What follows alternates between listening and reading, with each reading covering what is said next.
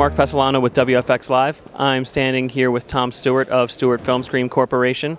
How you doing today, Tom? I'm doing fine, thank you. Great. So, Tom, tell us a little bit about Stewart Filmscreen Corporation, when you were started, how long you've been in the business, who started the business, and why.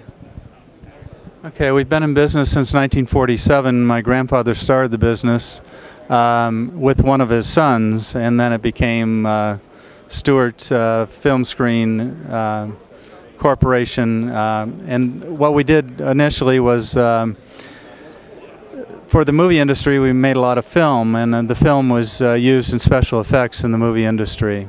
And then we did a lot of work with Disney and different companies when Disney got started in 1954, and then it's just taken off from there. We do a lot of work with churches and with governments and museums, and just all over the world we sell this film. What makes Stewart Filmscreen's products so special for the worship market? Well, the worship market has something going against it in that there's a lot of ambient light usually in the sanctuary, and our products reject ambient light. We make front projection, rear projection type of products that are a high rejection or the high contrast type screens, we call them, for the church market, for any area where there's a lot of ambient light being used. So why are Stewart film screens more expensive than other screens? Well, it's the quality of the screen product. We actually guarantee the screens for a long period of time. They usually last between 15, 20, maybe even 25 years. So you might go through 3 or 4 different projectors in the technology-wise in that time period, but the screens are going to be there for you and of a high quality and long-lasting type. So you pay a little bit more up front, but then they last 15 to 20 years. Give me a little insight on what you see the future of two-piece projections screens being.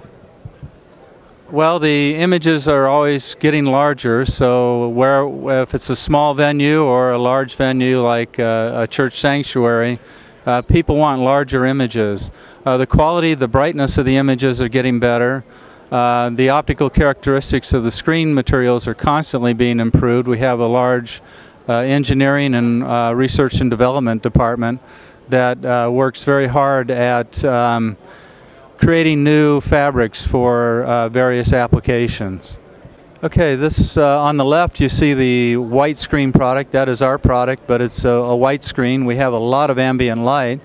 We created gray screen and silver screen technology for the church market, especially in front projection, and this screen will cancel out a lot of the issues with ambient light. As you can see on the left, our screen, but it's white. On the right, it's a gray screen, and it enhances the black levels of the image, so you get much higher contrast. Okay, this screen is called our cabaret screen. It's a smaller electric roll-down type screen. It has a nice finish on it. It would go good in any architecture. We make them in all different colors, all different sizes, and this has our Firehawk material, which rejects ambient light. The screen we're standing in front of, what model is this? What is this best used for? This is a rear projection glass screen. It's called the Crystal View.